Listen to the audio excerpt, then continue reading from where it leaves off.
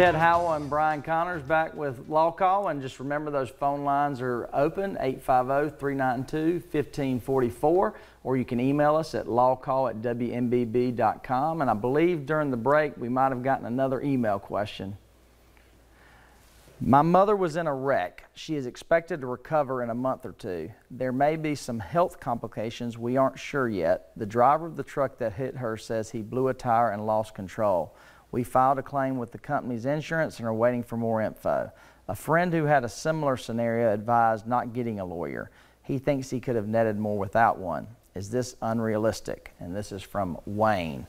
Wayne, there's a couple parts there. First, Brian, if you would, I know you've actually had the case with the blown out tire. If you could talk about a little bit about the issues you have in a case like that. Yeah, there are a lot here, but I think one of the most common things I hear my clients hear from a driver who rear-ends them is my brakes went out, and their brakes never go out. They're just not paying attention. So whether or not this guy actually blew out a tire and that caused him to lose control is question number one.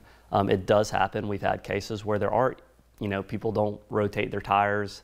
You actually don't replace your tires when you're supposed to. I know I need to get my tires replaced now.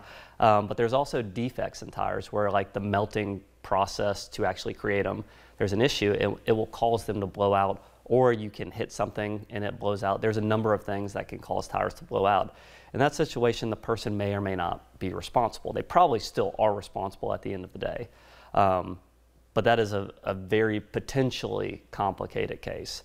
So getting a lawyer involved, number one, is just good so you can be adequately advised on, what the claims you have. Because if the manufacturer of the tire, had a defect in it and this person isn't at fault or doesn't have enough insurance, you might have a claim against the tire manufacturer.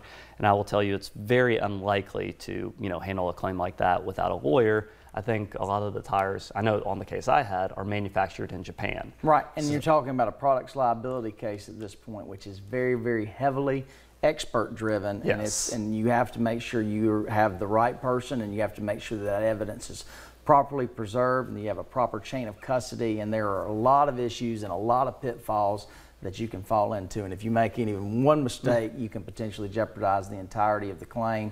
It's not unusual in a case like these to see someone who commits spoliation of evidence and doesn't maintain the tire properly before it can be adequately tested so that everyone can make an actual decision on whether or not this was a defect or tires blow. I mean, accidents happen. Does happen. Yeah. I mean, so you want to make sure if that did in fact happen, that it is properly preserved and then properly tested by a competent professional, one who not only has the skill set to look at the tire and make that determination on a technical basis, but can also explain it in layman's terms to someone else ultimately, because that's what is required to have a good expert in a case. One not only that can figure it out and understands what he needs to do, but can also explain it where it makes sense to us normal people. Normal people, a jury potentially, but also to the other side. If we have a case like this, there's a defense attorney involved.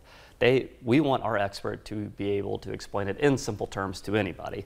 Going down the elevator and explain in 20 seconds what caused it to fail. But another interesting part of this question is it worth it to get a lawyer? Right. I would say, if you have a medical issue, it's probably worth it to contact a doctor. If you have a legal issue, it's probably a good idea to at least speak with a lawyer to understand what your options are. So in this case, I'm guessing Wayne and his mother might not even know there's a potential claim against the manufacturer of the tire. You might not know all the different layers of insurance we talked about. You might not know what your own insurance does.